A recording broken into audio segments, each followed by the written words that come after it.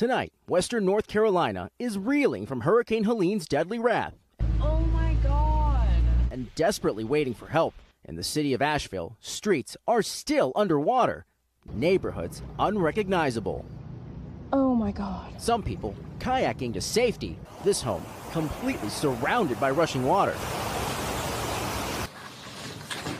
We were there when water rescues got underway. Days after Helene, the River Arts District remains underwater. Everything here a complete loss. Just more devastation on top of tragedy.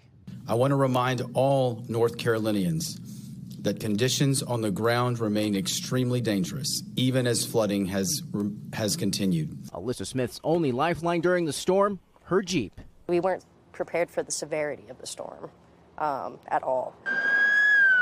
Today, the first signs of relief making their way into town. Residents lining up, desperate for resources. Some people waiting up to 30, 40 minutes in line for a chance to get some cash at one of the few working ATMs in all of Asheville. Others, like James Workman and Jeannie Adair, beginning to get frustrated with the government's response to the catastrophe. At this point, you don't see a FEMA station set up, That's right? right. And we should. We should have by now. Yeah. Is that concerning? Yeah, I mean, we expect more and we can't get out. Down in Florida, residents continuing to assess the damage after taking a direct hit from Helene. In Cedar Key, business owners trying to salvage what's left of their stores. What Mother Nature can do and the damage is just, it's incredible. Back in Asheville, a community picking up the pieces and preparing for the long road to recovery. This is the worst thing ever? It is the worst thing ever. I don't know if we can rebuild or be able to come back from this. George is joining us now from Asheville. And George, we're just learning President Biden is set to make a trip to the region.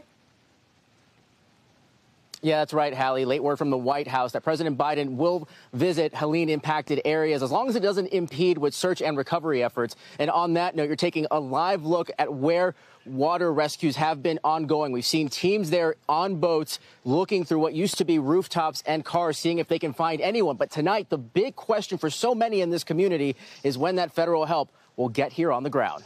Hallie? Thanks for watching. Stay updated about breaking news and top stories on the NBC News app or follow us on social media.